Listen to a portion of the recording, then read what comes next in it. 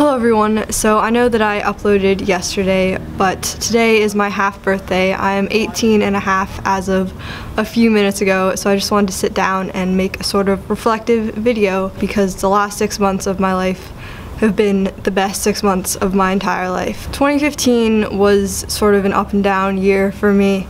It started out really well, but then I let other people's negative opinions affect me so much that I stopped taking risks. And if you rewatch some of the videos that I made in the middle of 2015, you can definitely tell that I'm not the happiest, I'm not the most excited, and I'm just sort of making videos for the sake of making videos. I'm not the most normal person in the world.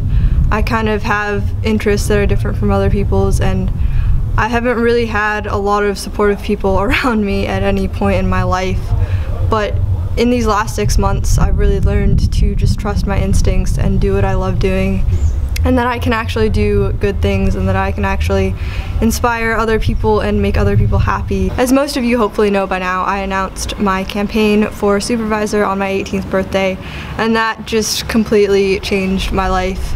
It gave me so much confidence. I've just had so many opportunities because of my campaign, and as some of you may know, I'm speaking at a conference at the beginning of March, which is absolutely insane. I'm speaking at a school when I get back from break. So many great things are happening, and I honestly never thought that life could be this amazing.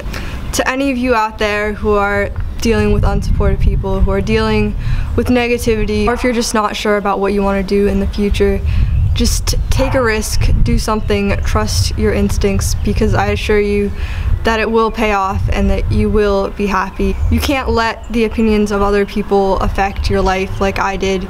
You can't let them drag you down. If I were to condense everything that I've learned in the last 6 months into just one sort of idea, it would be that it's okay to think differently. It's okay to have new ideas. New ideas are actually really good.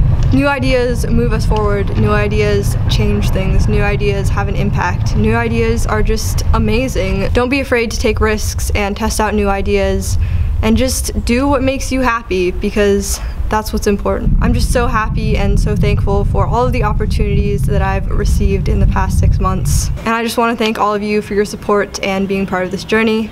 I hope that you all enjoy the rest of your President's Day, and I will see you all very soon with a new video. Goodbye.